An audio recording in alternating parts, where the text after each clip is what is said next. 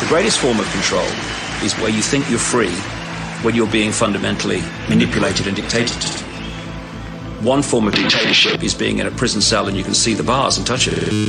The other one is sitting in a prison cell but you can't see the bar, you think you're free. What the human race is suffering from is mass hypnosis. We are being hypnotized by people like this. Newsreaders, politicians, teachers, lecturers. We are in a country and in a world that is being run by unbelievably sick people. The chasm between what we're told is going on and what is really going on is absolutely enormous.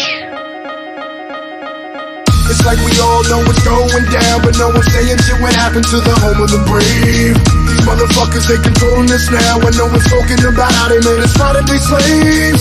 And everybody's just walking around, head in the clouds, who won't awaken to a dead in the grave. By then it's too late, we need to be ready to raise up. Welcome to the end of days. Everybody is slaves, only some are aware that the government releasing poison in the air. That's the reason I collect so many guns in my lair. I ain't never caught slipping, never underprepared. Yeah, they shade sign on me, they just spray it proudly. George Bush, the grandson of Aleister Crowley. They want you to believe the lie that the enemy Saudi. The enemy ain't Saudi, the enemy around me. It's fluoride in the water, but nobody know that. It's also a prominent ingredient in Prozac. For real?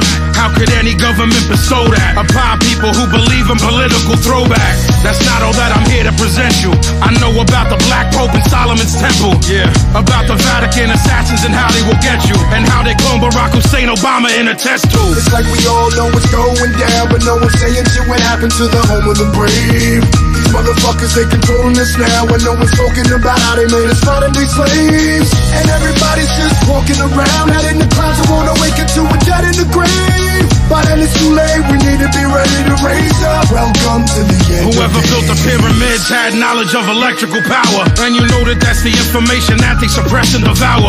Who you think the motherfuckers that crashed in the tower? Who you think that made it turn into ash in an hour? The same ones that invaded your own, the ones that never told you about the skeletons on the moon. Yeah, the ones that poison all the food you consume, the ones that never told you about the Mount Vesuvius tombs.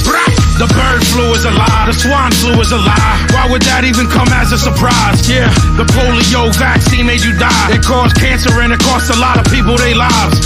Do y'all know about Bohemian Grove?